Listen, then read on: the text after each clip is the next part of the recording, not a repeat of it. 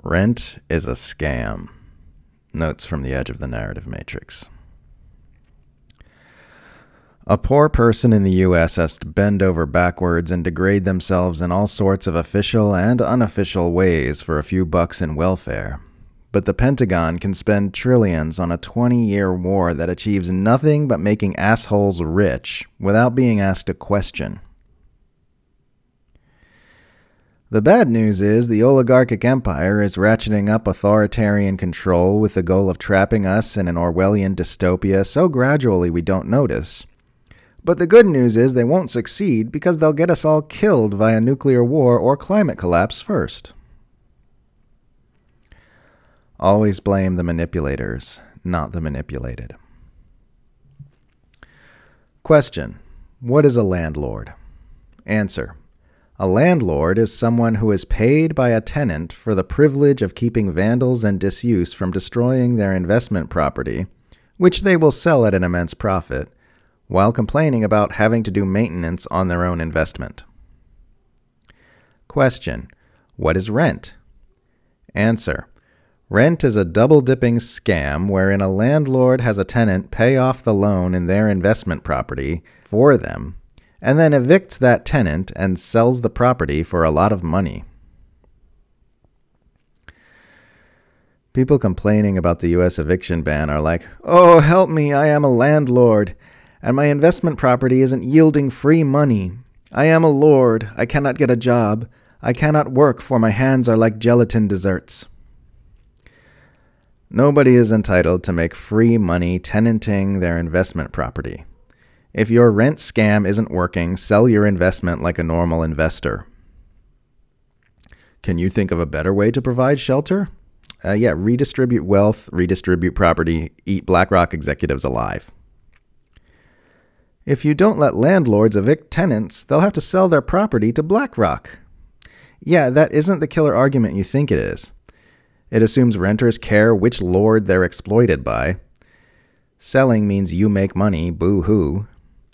It just means we need a revolution to take back what institutions like BlackRock have stolen. You've clearly never owned a rental property. No, I've never exploited a system premised on the continued existence of a permanent rent-paying underclass. That's like telling me I can't criticize child abusers until I've abused a child. Hiring mainstream news agencies to help you fight misinformation on your social media platform is like hiring David Duke to help diversify your workforce. Mandatory vaccines would be a violation of bodily sovereignty, and vaccine passports are authoritarian abuses, and people should be allowed to discuss this stuff on the social media platforms everyone uses, and the army shouldn't be policing the streets of fucking Sydney. The mass media just spent years leading the world on a wild goose chase for Trump-Russia collusion that never existed, and now they have the absolute gall to act like people are deranged lunatics for not trusting them about elections, viruses, and vaccines. Global capitalism is beginning to look like the end of a game of Monopoly. Right-wingers are always very concerned that they're being manipulated into doing stupid left-wing things to advance an authoritarian agenda, and not at all concerned that they're being manipulated into doing stupid right-wing things to advance an authoritarian agenda.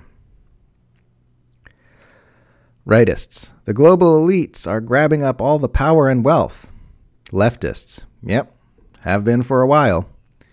Rightists. It's called the Great Reset. Leftists. Sure, you can call it that. Rightists. We need a global revolution.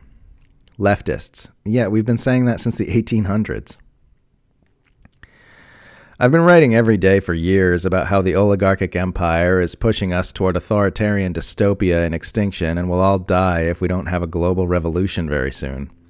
And the scamdemic people keep yelling at me for not saying this using their jargon. It's like me every day for years. They're ramping up authoritarian agendas, and if we don't all rise up immediately, we'll all be killed. The scamdemic crowd. God damn it, Caitlin. Why can't you understand that things are serious now? Whenever I say I don't comment on certain aspects of the COVID narrative because I'm bad at science, people tell me, well, I'm no good at science and I can understand what's going on with COVID perfectly. No, that just means you're less real about what you know and don't know. If it requires no scientific smarts, like knowing soldiers shouldn't be policing civilians in Sydney, then I'm on it. If it does, then I'm kind of lost. What's weird is my husband and collaborator, that's me, is just as bad at this stuff as I am.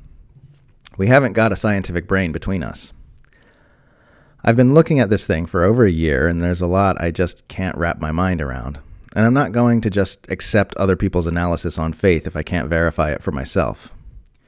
If you say you get it, you're either better at science than me or less honest.